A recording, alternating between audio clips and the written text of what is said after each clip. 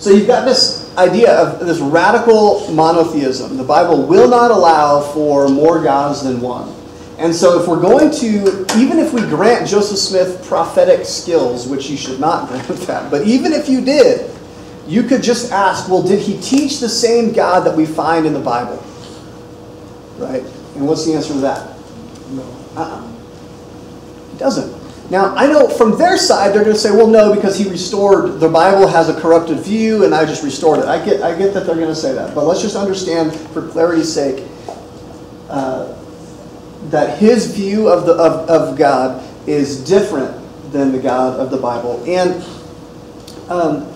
the reason why this is kind of interesting right now is this has to do a little bit with what I've been writing about just recently. And there's a publication called Dialogue, which is it's called the Journal for Mormon Thought, and there's a guy who publishes there, a philosopher whose name is Blake Ostler. He writes sometimes. He's not an authority of the LDS Church, but he's a thinker, and he recognizes that the version of God that Joseph Smith revealed is philosophically bankrupt because it's an infinite regress of gods, one on top of another, on infinitum. And it causes all kinds of theological problems and philosophical problems for Mormonism. In fact, I think that view of God, which I would call the traditional view, the view that Joseph Smith taught, that any natural theological argument that you have for the existence of God would also be an argument against Mormon theism of that variety. So, what are arguments of natural theology? Anyone know what natural theology is? What are arguments of natural theology? Like the Kalam is a natural theological argument. Yeah, it's an argument for God's existence that doesn't require Scripture. Design. The design argument, ontological argument. Teleological argument. What? Teleological. Teleological is the design, but you could run that through a fine tuning versus kind of a Paley style version of it, and then you've got the moral argument, and there's a host of other ones. The argument from beauty was one that we were just talking about, Gabriel and I, with a friend of ours. From consciousness, from rationality, you can get a lot of different arguments of natural theology, and every one of those arguments, I think, if it's a good argument for Christian theism, they also end up being a good argument against Mormon theism when you run it through the traditional view, because the kind of God that those natural theological arguments give you is a robust God who is himself the grounding or cause of all things, or who is the grounding of moral values and duties. But the God for Mormonism that Joseph Smith taught is none of that. He's just another cog in the wheel into an infinite chain that goes on and on forever that seems to have no beginning point. And so the Kalam cannot help him, but not only can Kalam cosmological argument not help him, but if it's a good argument, it also undercuts Mormon theism as a whole. Same with the moral argument and a bunch of all the other ones, I think, actually. And so what Blake Ostler has done is he's tried to redefine Mormon theism into a more philosophically protected kind of theism that he calls monarchotheism or kingship monotheism. And so what my article that I just wrote is trying to do is persuade intellectual Mormons that doesn't work. That if you're going to be faithful to Joseph Smith, that Joseph Smith's teaching on God is incompatible with this philosophical view of God called kingship monotheism, where he's trying to get the God that you need in order to have natural theology. He's trying to get, Blake Ostler wants a first cause of everything, and he wants that to be God. He wants a head God who's over all the rest of them, and he tries to wrestle with some of Joseph Smith's teaching and show that it's consistent. And so what I do is just the opposite, is I walk through specifically these two sermons that Smith gave, the King Follett Discourse and what's called the Sermon in the Grove. These are two of the more important teachings of Joseph Smith because they come right at the end of his life. This is more mature teaching. It's kind of he'd kind of been building and growing and developing his prophetic skill or whatever it is. I don't know. And it's been developing. And in these sermons, he kind of lays out the full kind of weight of where his theology is headed. And so he gives, the King Follett Discourse is named after a guy who had died, and he's kind of giving a funeral sermon, but he's giving that funeral sermon not like in a graveside scenario, but at a general conference with some 20,000 people listening. This is a huge event. This is kind of a monumental sermon that Joseph Smith gives, maybe the most important sermon he ever gave. And it's called the King Follett Discourse. It's at their April 1844 General Conference. And then later, just a few months later, in June of 1844, he had gotten some backlash because of that sermon that he gave. So he gave that sermon. Some people left the church after that. In fact, William Law, who was one of his apostles, left the church and wrote a newspaper called the Nauvoo Expositor. And part of what the Nauvoo Expositor exposed was his polygamy and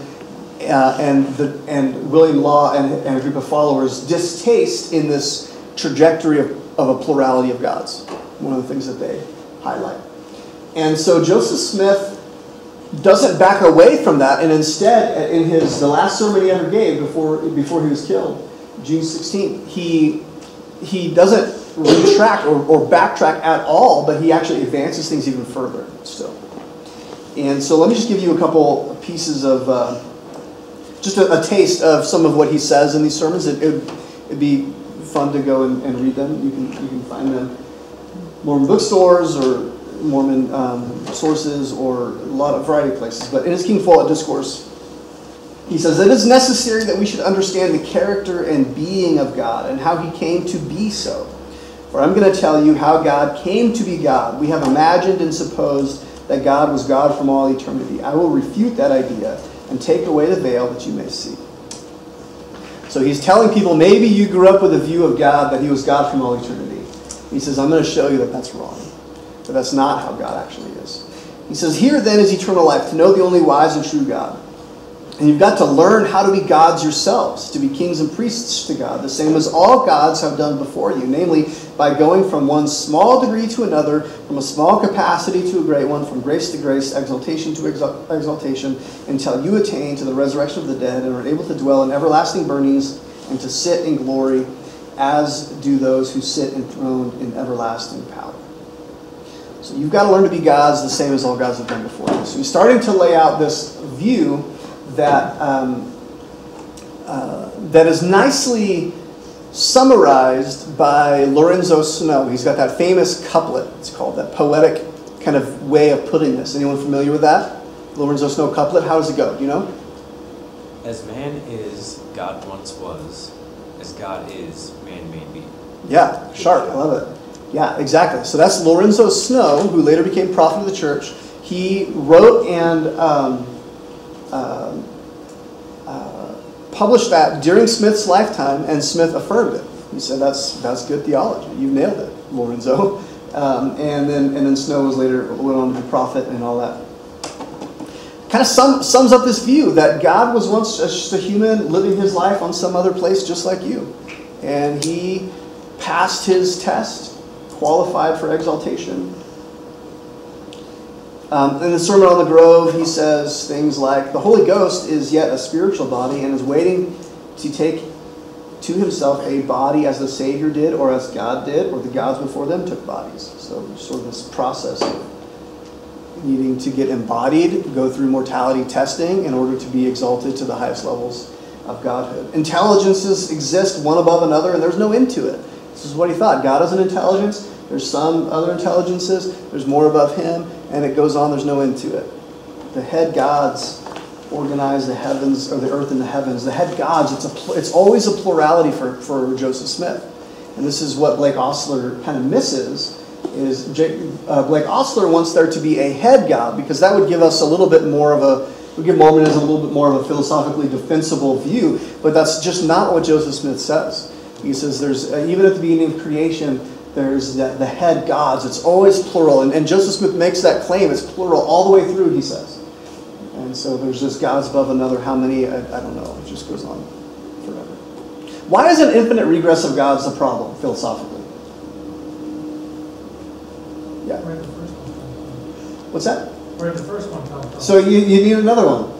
And you got to get the one before that, you got to get the one, and then, yeah, and if you don't have a starting point, you can never get the, it's like that, it's like the idea, if I ask one of you for, $5, hey, can you give me $5? And you're like, yeah, I'll give you $5. Let me just ask her for, and then you ask her, and she says, yeah, you can have $5. But I got to ask her. And then it kind of goes, and when do I ever get $5?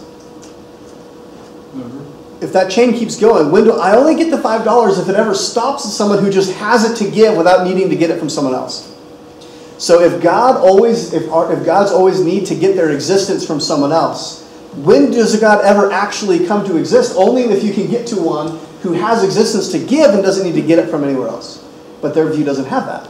It's just infinite chain, and that's a big issue. So the first test, Deuteronomy 13. Teaches us that even if we just accept for the sake of argument that Joseph Smith said some correct things prophetically, we should still reject him as a prophet because he doesn't pass the theological test. His view of God is foreign to the God of the Bible. But we shouldn't accept the fact that Joseph Smith is a good prophet anyway. There are lots of ways to show that Joseph Smith is not a prophet. And this comes to the second major test that we ought to think about, and I'm sure you guys have looked at this before, with Deuteronomy 18, 20 through 22. Lauren, before we get into that, can we camp a little more on Ostler? Sure. Can you explain why he arrives at the position he does when it seems pretty obvious from the King Follett's sermon that God became God? What does Ostler do? Yeah. And also, can you talk about, does Ostler have our God? No, he still doesn't have our God. And in fact, at the end of the day, his view of God is still not the God of natural theology, and is still refuted by all the arguments for natural theology anyway. So he doesn't actually get out of the quandary that he thinks he does. Can you explain? Because he still believes, he wants to get rid of the infinity of God's bit, but he still believes that God himself is subject to eternal laws. And the way that his divinity grows, or the way that his divinity is expressed, is in harmony with eternal laws and principles and priesthoods that exist outside of God. So there's still these external things to him that he has to lean on in order to get divinity. And he could actually lose them. He thinks that God could actually lose those things, that he could...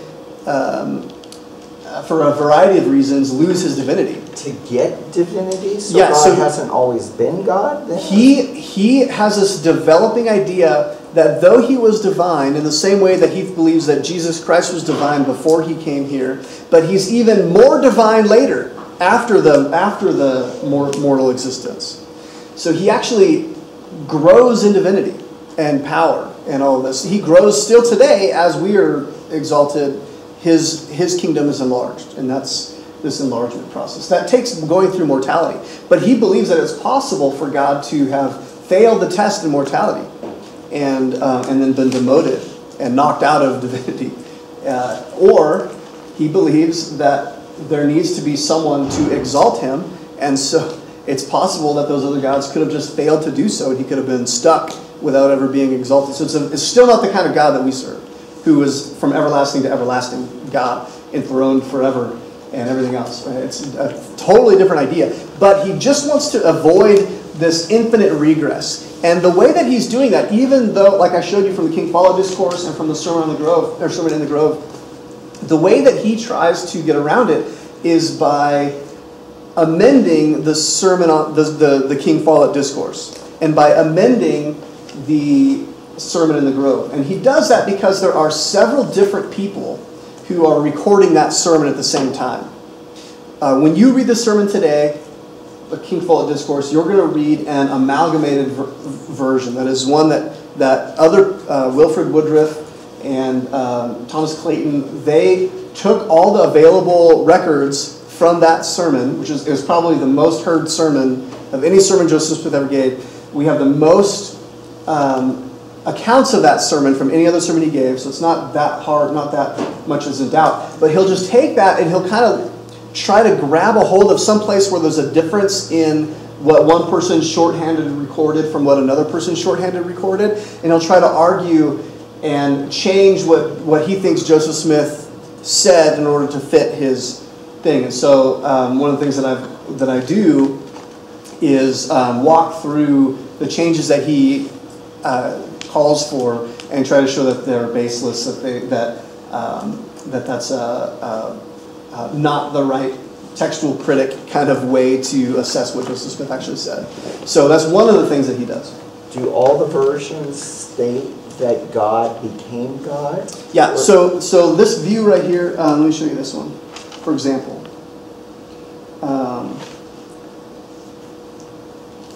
King Follett Discourse. When he says, I will refute that idea, there's one of the guys, one of the people who record it, it's all shorthand, so they're not giving you full sentences, right?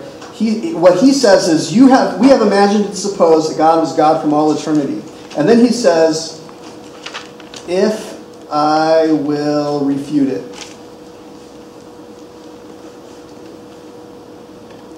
And so Ostler says, if I will refute it. Joseph Smith doesn't refute it.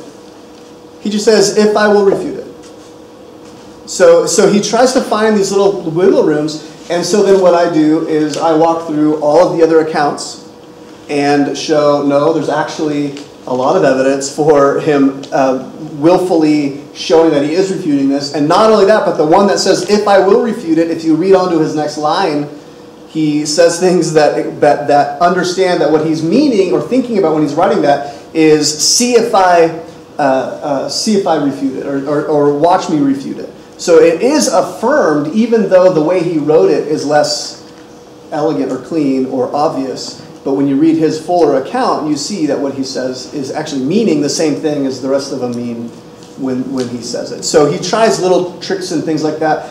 He doesn't look at the ones that he cherry picks. He doesn't look at the ones that hurt his view, and he only highlights the ambiguity of one and elevates that above the others, which is terrible. You don't take the less clear and then use that to trump the more clear ones, right? That's just textual interpretation 101. You take the more clear and allow that to interpret the less clear text, and he doesn't do that either. Is there a hand back there? Yeah. So when you look up under like the histories of the church, do they consider that just thoughts? Because isn't that where it says the first principle of the gospel? Yeah. Is to know certainly that the character of God was to know that he was once a man like us? Yeah, they don't deny what Joseph Smith is teaching here. That's why what I'll call the traditional view. It's the view that most Mormons have in their head. It's the view that's taught in the Word. It's the view that all their prophets and apostles have taught. Blake Ostler is an aberration, but he's a philosophically minded one. He's trying to avoid an infinite regress and get to a God that he thinks is more philosophically defensible, even though I think his project is a failure anyway, even if he's successful in his emendations. But if he's successful, then Mormonism fails. It would still be a problem, yeah. But I think that even his attempt, I think that a lot of Mormons, they sort of use it, sort of oh no, Ostler figured it out. Intellectually minded philosophical ones, I don't know, I think Ostler's view is more philosophically safe. Not actually having walked through the implications of it, but they just sort of will punt to, oh no, monarcho-theism doesn't fall into the same traps. I think it still doesn't get them everything that they need, but what I want to do is even kind of preempt that by saying, actually his view is not compatible with Joseph Smith. So that's, just one of the things. So is his God truly infinite if he's always been God, but yet he's improving God like a process theology or something like that? He's not infinite in any real sense. Not like what he's you or I would. Still dependent on eternal laws and principles. Yep. Still dependent. Absolutely. Because that's one part that's super clear that he can't fudge on. There's not a lot of wiggle room there because that's in the standard works and stuff. So he's kind of stuck with this idea of God, having these eternal principles that are outside of him. and the priesthood not something he controls, it's something he inherits. But then ask the question, where does that come from? Yeah. So it's not a necessary God. He might want his nature. He might want it to be. Yeah, it's going to be a different nature, but he might want it to. He might even well say, I think he's a necessary being. It's just that there's all kinds of other necessary stuff that he's dependent on for his, properties of divinity or whatever. So we might be able to use the Leibnizian argument, not ontological argument, which focuses on. So contingent and but the intelligences and stuff, yeah, they could. A Mormon could do that anyway with any Mormon, like Ostler or otherwise, thinks that matter is eternal. So they're eternal materialists. So that doesn't change for Ostler or for a traditional.